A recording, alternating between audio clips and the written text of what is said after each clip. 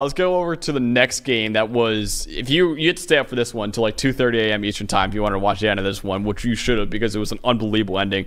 Miami 39, Cal 38. Dalton, Miami was down by 25 points halfway through the third quarter with their biggest comeback win since 2003. Miami at this one at one point, Dalton, according to ESPN's a win probability, had a 0.6% chance to win this game.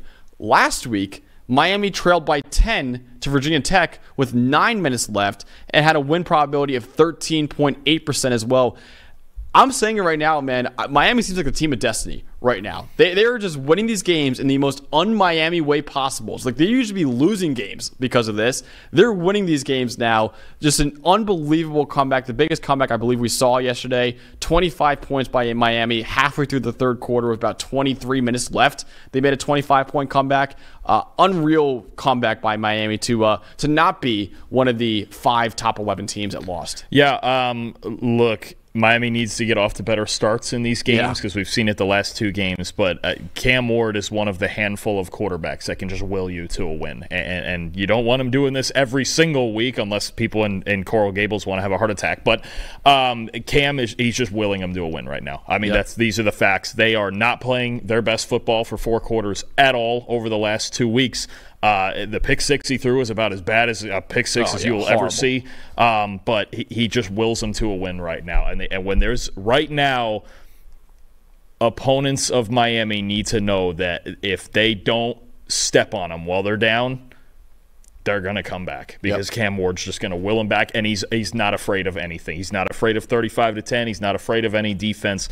This is just what you're getting with Cam Ward right now. Do they need to play better to win the ACC and all of that? Absolutely. But Cam Ward's one of 5 or 6 guys in the country right now who could just straight up will you to a win. Yep. So Cam Ward, even with that pick 6 to on, was still Miami's highest graded player in this win with a 91 grade. Simeon Barrow Jr. at 83.6, Darryl Porter Jr. at a 79.6, Wesley Besaint, the linebacker, at a 79, Jacoby George at a 74.8, and Xavier Estrepo at a 74.7. Let's go over to the California Golden Bears with their highest graded players in this one. Their highest graded player was defensive tackle Aiden Keon Aina at a 77, Craig Woodson at a 75.8, Teddy Buchanan at a 72.1, TJ Bollers at a 71.1, Victor Stoffel at a 70, and then Fernando Mendoza, their quarterback, was at a 51.7 grade in this one. Dalton, for you, what was the stat that told the story in this massive Miami comeback? So we'll get to Cam Ward again in a minute, but when you have a giant blown lead like this, it always takes 2 to tango, right? And I think the big thing for me, you could feel it in the second half when the momentum started rolling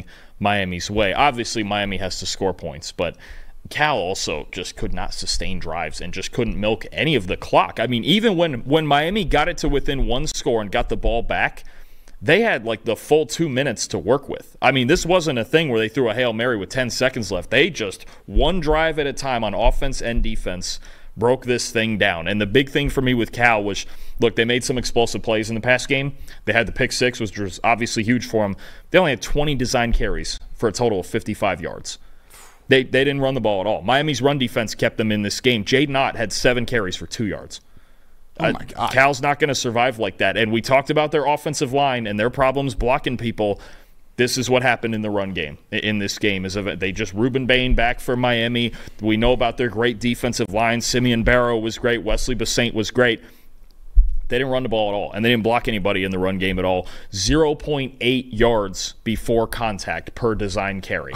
They just the run game. They just could not, even at a moment. Okay, even if Miami scores twice and it's 35-20 or 38-24, whatever it was, 38-25, you still have the ability to possess the ball and milk the clock and run the ball and just get out of there. Just escape any way you can. They had the ball with 4 minutes left and the lead. And they just could not run the ball. They were unable to run the ball. They were unable. Miami had the ball, I believe, for 35 minutes in this game. Cal didn't have any possessions. I mean, they were riding a handful of explosives on offense in the pick 6. But they didn't possess the ball at all, and they didn't run the ball at all. And it takes 2 to tango in a comeback like this. And Cal's offense just could not sustain drives with their run game. Which is just crazy to think about, because if you told me what's the strength of this Cal offense, it's straight not. Jaden Ott, 7 carries for 2 yards is jarring. That's insanity, dude. And Jaden Ott entered the year as a top 5 running back in the country for us, I believe. And top 7, something like that. Yeah, I think I had him top 5. You might have had him a little bit lower, but he was a guy that was awesome in his freshman year, awesome in his sophomore year. We're like, all right, he's going to continue to just carry this offense, and he's had some struggles this year. I know he's been battling injuries as well, which has been leading to some inefficiencies, and maybe they're not blocking anybody. But that's another thing, is they're just not blocking anyone either. So it's a lot of things going wrong in the Cal run game. But my stat that tells a story. So in the first half, it really was a tale of two halves, honestly. First half, yards per play.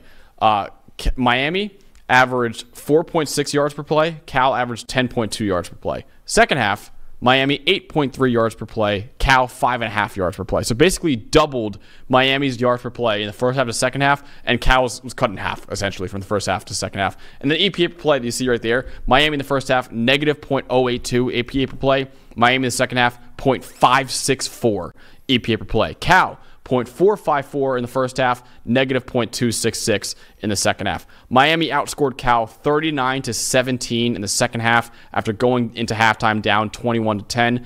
Dude, the Hurricanes are just cardiac kids right now, honestly. You can never count them out. A 25-point lead, 10 minutes left. We're like, oh, wow, we're going to have 6 top 11 teams lose.